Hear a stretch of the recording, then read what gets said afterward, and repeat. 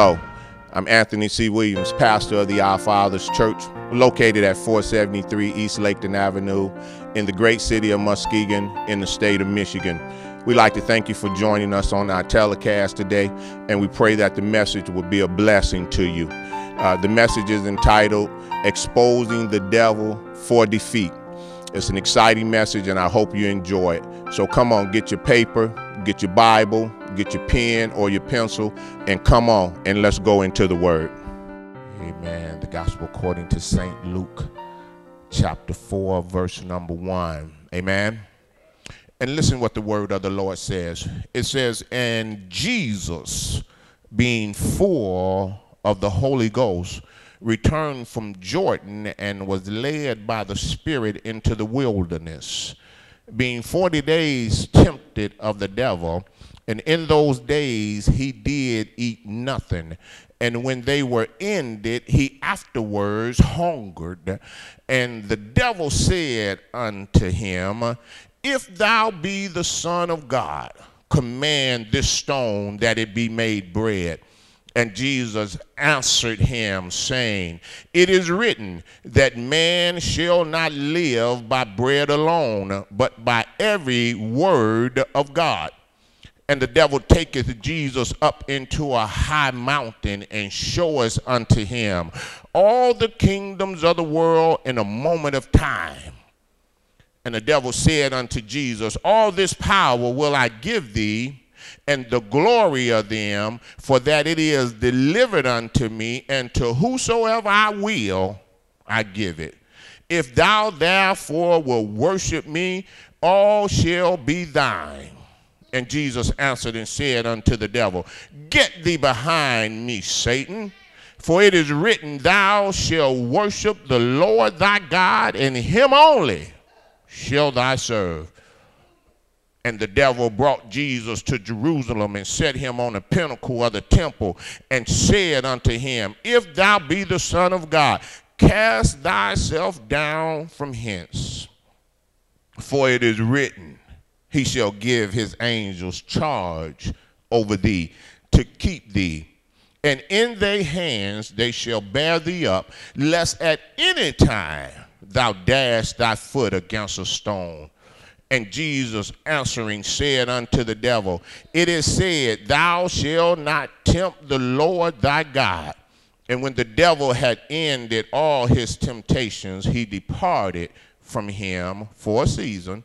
And Jesus returned in the power of the Spirit into Galilee, and there went out a fame of him throughout all the regions round about. And he taught in their synagogues, being glorified of all. You may be seated in the presence of the Lord. I want to open a new series up today. And the series is going to be entitled, Exposing the Devil for Defeat. Exposing the Devil for Defeat. And the first installment coming out of that series is going to be the power of the Holy Ghost. Exposing the devil for defeat. That was, I guess, about a week or so. A friend of mine called from Georgia. He was a student at one of the classes I was teaching out there. Must have been some 15 odd years ago, and he called me. He had seen us on Facebook. He had saw the church on Facebook, and he called in reference to see if I was the same Anthony Williams that was teaching out in Georgia. And talking to some of the members here, he left his number and I called him back. And the first thing he says, Pastor, he says, when I saw you, he said, the first thing I thought about is that message you preached at Pleasant Hill so many odd years ago. And I said, well, Doc, what was it? Because I done preached so many messages since then, I couldn't even think of what he was talking about. He said, you preached a message that was entitled, Exposing the Devil for Defeat. And he went on to tell me about that message. And as I prayed on that message, the Lord began to bring it back to me, because he says, at this time now, we need to expose the devil because of what he's doing to our families and what he's doing to our children and how he's running rampant in our neighborhoods. And the Lord began to regurgitate that message back to me, because I couldn't even remember the text and the verses that I had used to preach that message. But in my prayer time, the Lord began to bring that message back to me. And he said that it would be a paramount message for those who would receive it and learn some of the wiles and the tricks of the devil. And the first place he took me was to 1 John chapter number 2, little John in the back, chapter number 2, verse number 16. And it says, for all that is in the world is the lust of the flesh, the lust of the eye, and the pride of life. And that this is not of the Father, but it is of the world. And then it began to come back to me as the Lord was revealing that all the devil has is 3 tricks. He's got the lust of the flesh, he's got the lust of the eye, and he's got the pride of life. And it's the same thing that he's been doing to mankind from the very beginning of time. And he took me back to Genesis, in the Garden of Genesis, in the 3rd chapter, where it talks about that the serpent was more subtle, more cunning, more slick, more divisive than any other beast of the field, and how he came to the woman Eve and began to ask her, yea, has God said that thou shalt not eat of every tree of the garden? And Eve went on to explain to the serpent that, no, God says that we could eat of every tree of the garden, but that tree that's in the midst of the garden, he said, don't eat it and don't touch it lest ye die. And Satan, and that's the first time in Scripture that the devil comes directly against God's word. He says, God said that will not happen. That's what he told the woman. You shall not surely die. But God knows that the day that you eat of that fruit, that your eyes should be open and you should become like gods, knowing good and evil. And when it got down to the 6th verse, it says, and when the woman saw that the tree was good for food, and that it was pleasant to the eyes, and a tree to be desired to make one wise, it said that she took of the fruit thereof and did eat, and gave also unto her husband with her, and he did eat. And we know that all mankind fell and sin entered the world. But what that text reveals to us is the 3 tricks that Satan has been using ever since the garden with Adam and Eve. It's the same 3 that he used on Adam and Eve. It's the same 3 that he tried to use on Jesus here in the wilderness, and it's the same 3 that he uses on us today. And John says that it's 3 things. It's the lust of the flesh, it's the lust of the eye, and it's the pride of life. So little John tells us, if we can get a grip on our flesh, if we can get singleness of eye, and if we could humble ourselves before the mighty hand of the Lord, then the enemy has no tools to manipulate us and have power over us. All of the sins of the world come from those 3 things: lust of the flesh, lust of the eye, and the pride of life. When you look down in Genesis, if you want to follow me closely, you can look down in Genesis, and I'll show you exactly where he used those 3 things at. Genesis chapter 3 verse 6, it says, and when the woman saw that the tree was good for food, lust of the flesh, and that it was pleasant to the eyes, lust of the eyes, and a tree to be desired to make one wise, the pride of life. Said she took of the fruit thereof and did eat, and gave also with her husband with her. And now this is not part of my preaching premise, but I want to put this in too for those of you who are married and your husbands are the spiritual head of your household. It says that the husband was standing right there while the serpent was talking to his wife. And I want to advise the husbands. This ain't what I come to preach on, but I just want to put that in there while I'm there. I want to advise the husbands to always be the covering over your family. Always be the one to speak up for what's wrong and what needs to be right. Because according to the Bible, the husband was standing right there, Adam, who had dominion over everything, and he never checked the serpent. He was standing right there when the serpent was talking, when he should have took charge of the serpent. The Lord had gave him dominion over everything that creepeth and crawleth on the earth. He had dominion. Had Adam simply rebuked the serpent, he could have protected his wife. But instead of Adam protecting his wife like Jesus did, Adam died with his wife by being disobedient.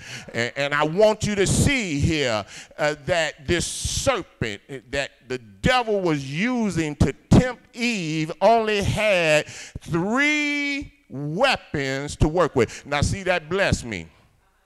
That blessed me to only find out that the devil can use only 3 things against me.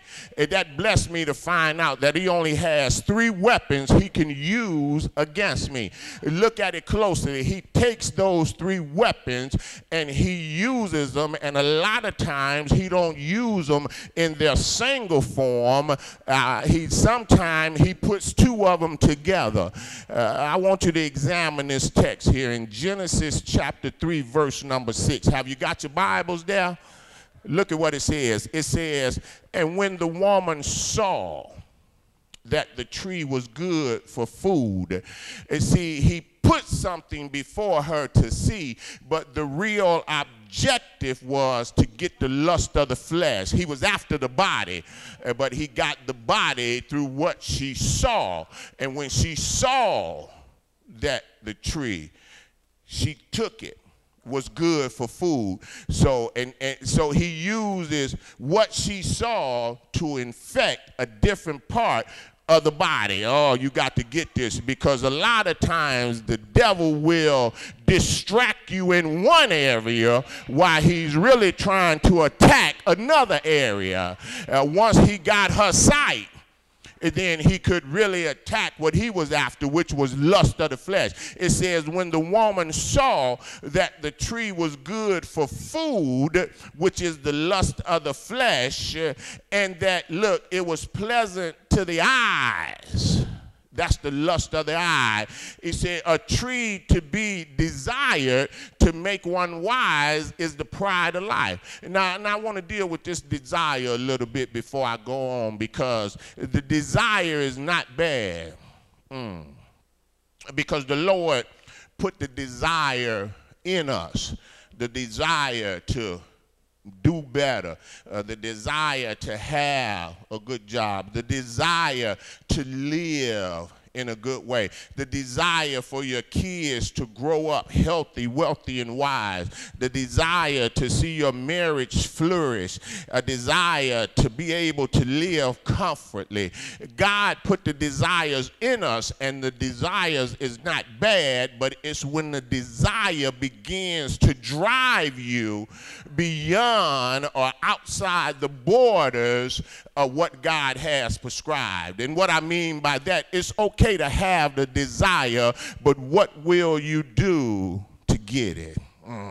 In the world today, the desire and the lust and the pride of life is so rampant today that they could desire it so much that they'll kill for it. they'll steal for it. They'll fight for it because the desire has gone into overdrive. It's running rampant. And so we see that the devil here, he uses those same three tricks. And because it was successful in the garden, then there was no reason for him to change. So because he was able to use the lust of the flesh, what your flesh desires and what makes your flesh feel good, because he was able to use the lust of the eye, the things that catches your attention, the things that attracts your eyesight. Have you ever noticed that when you're driving a car, the way that you look, that car tends to go? If you turn your head to look on the side, that car tends to go that way. Well, that's how it is with the lust of the eyes. The devil uses things that are appealing to the eyes, because once he captures your attention, then he can begin to work his other tricks on you. So he figured, since it worked on Adam and Eve, who was the first, why change? So when he gets to Jesus here in our text, he tries the same three tricks on Jesus: lust of the flesh, lust of the eye, and the pride of life. But only here Jesus tells us how to defeat the devil. Where Adam could not expose him and give us a remedy to how to defeat the devil, Jesus comes right behind Adam and his wife falling and begin to show us how to expose the devil, and not only expose him, but to defeat him. And so when we get back over to our text, Luke chapter number 4, the first weapon that Jesus says that we should have is we have to be full, somebody with me, of the Holy Ghost. It says Jesus, being full of the Holy Ghost, returned from Jordan and was led by the Spirit into the wilderness. It always puzzled me, why was Jesus led by the Spirit in the wilderness? And see, and I want you to understand this as Christians. I want you to understand this as Holy Ghost-filled, baptized believers, that you don't go to the top like that. There are some things that you've got to defeat out of your life before God can bless you with what he has for you. God is not going to bless you with it so the devil can trick you out of it. And so the Bible says Jesus was full of the Holy Ghost, and the first place the Spirit led him was in the wilderness to be tempted of the devil. Because how can you go into a strong man's house and wreck his house unless first you bind that strong man? You see, that's very insight, and that's why I'm going to make it a series, because I'm not going to be able to cover it all. But see, Jesus knew for him to function and do what God needed him to do in the world, the first thing I got to do is take care of this devil. The first thing I got to do is put this devil under my feet. If my family is going to flourish, if my finances are going to flourish, if my children are going to be able to grow up healthy, wealthy, and wise, the first thing I got to do is get a grip and put this devil under my feet.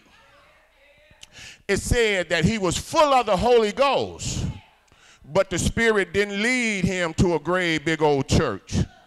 The Spirit didn't lead him to a great big old house.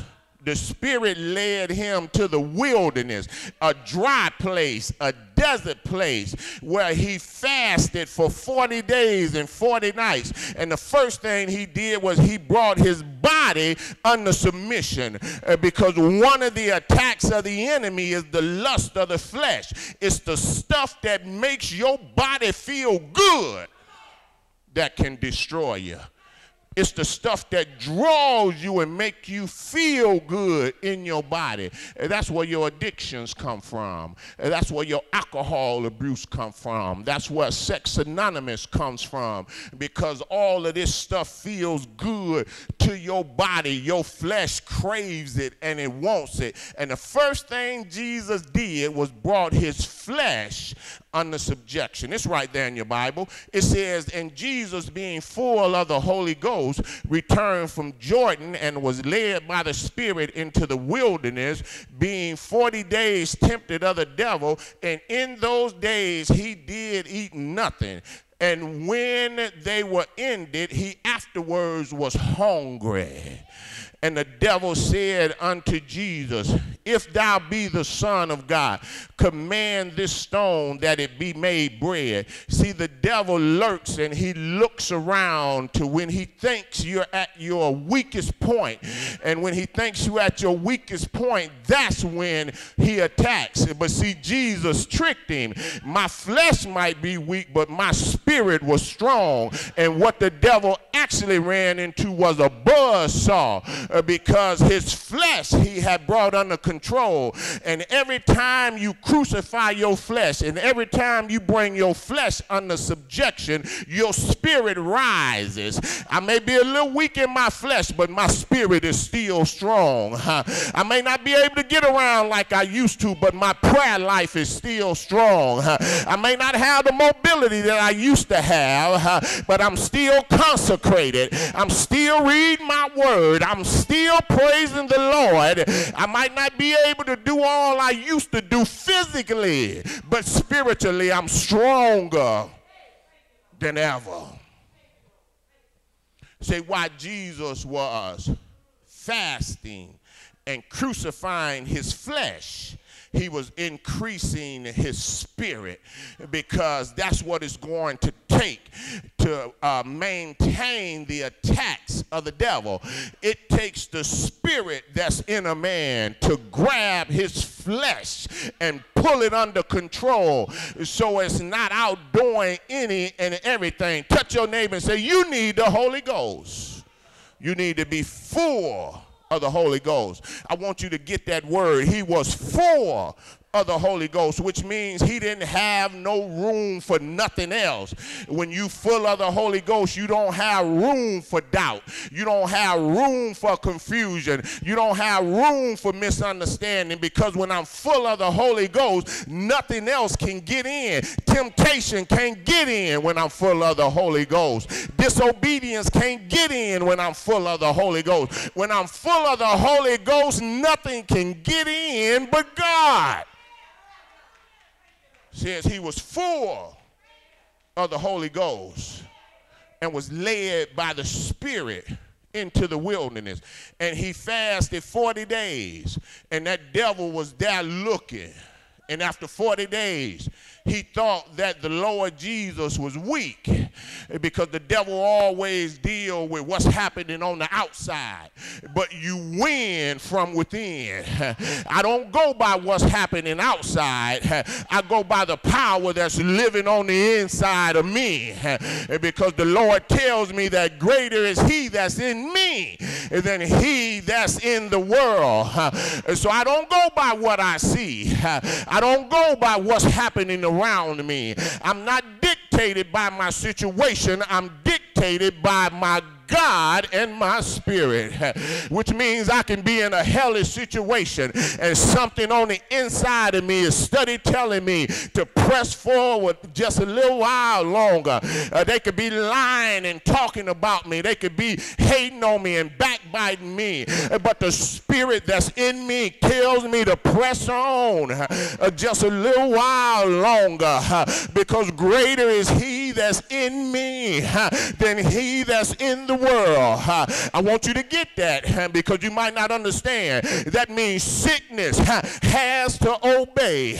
That means poverty has to obey. That means confusion and doubt. It has to obey, because greater is he that's in me than he that is in the world. And anything in the world that's coming against you has to bow to the name of Jesus. Help me, Holy Ghost. I'm going to try to get through this, y'all. But I know right now that the Spirit of God is in this place, because you need to know what the enemy has been doing to your family. You need to know how the enemy has been destroying marriages. You need to know how the enemy has been destroying our children, how the devil is bringing confusion confusion. Mama and daddy can't get along. Father and son can't get along. Mother and daughter can't get along. Sister and brother can't get along. You need to expose that devil. And when you expose him, put your feet on his neck.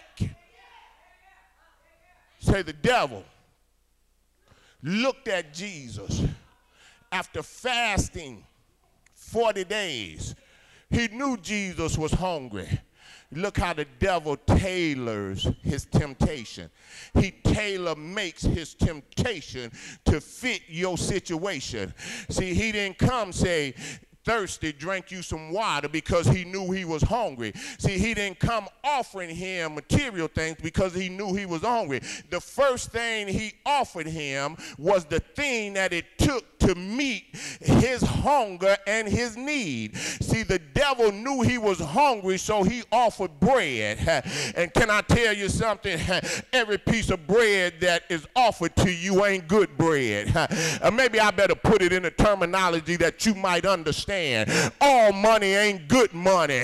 When you got to do things against your character and against your nature and against your behavior to have it, it ain't worth having it.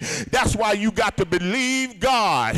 And if I was hungry, devil, I ain't gonna let you know because you will use my weakness against me. Look at that low down devil. He knew Jesus was hungry and he offered him bread. Look what he said. He said, if thou be the Son of God, turn these stones to bread. Look how he addressed him.